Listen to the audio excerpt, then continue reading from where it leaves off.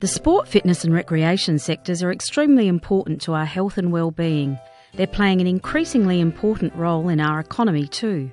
Almost 96,000 people now work in the industry, with employment growing by 34% between 2006 and 2011. And for sectors that have traditionally relied heavily on volunteers, it's impressive that they are expected to be Australia's 17th largest employer by 2017.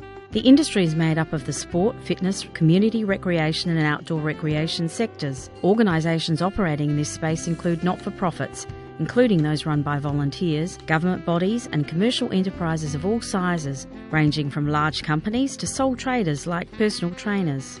Exercise is needed more than ever as our population ages, moves less and becomes increasingly unhealthy. Nearly 2/3 of adult Australians are now overweight or obese. The sport, fitness and recreation industry can play a significant role in keeping us healthy, but it needs to provide services at the level we have come to expect. That is more personalised, better and faster. Services have to fit with people's busy lifestyles. Already 11% of us belong to a gym that's open 24 hours a day. The global trend towards personalised service is reflected in the booming market for group personal training. The sports sector has also adapted by offering new and modified formats to counter declining participation rates. The industry plays an important role in sustaining our mental well-being. For instance, community recreation facilities provide opportunities for social interaction which can help reduce anxiety and stress. For their part, sporting groups are offering programs that support people with mental health issues. Technology provides opportunities for the industry.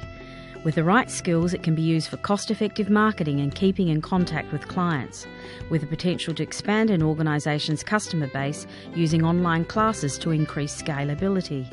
A key issue in these sectors is their reliance on outdoor spaces and natural resources. They may need to adapt their practices in the face of increased competition and rising costs for some resources, like water. To meet the challenges ahead, the industry needs to become more professional. This is difficult given the high number of volunteers who can be hard to retain, support and develop professionally. The sectors within sport, fitness and recreation also need to work together more, including exploring the potential to offer career pathways between sectors, which would reduce some of the transience in the workforce. As the organisation responsible for skills development in the industry, we are responding to this need by merging qualifications between sectors to give graduates a better range of skills. Additional communication and facilitation skills are also being included in all qualifications to enable people to communicate more effectively with their diverse client base and in some cases with healthcare professionals. Mandatory work assessment hours may also be introduced in some units to address concerns about job readiness. To download our sport, fitness and recreation environmental scan, go to serviceskills.com.au.